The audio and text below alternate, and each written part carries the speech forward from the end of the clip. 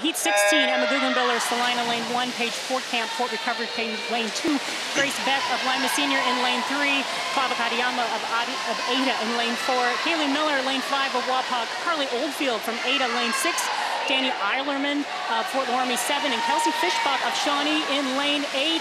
And right now we have, here's Clava Kadiyama, the lead. I see Grace Beck in second. Good finish, 24.76. 24.76 and a 25.92 for Grace. And I just have to take my TV hat off and put my mom hat on for a moment, because that's my daughter, and she just dropped into the 25 second for the first time ever. So congratulations to Grace, and congratulations to Clava Kadiyama. First place, 24.76.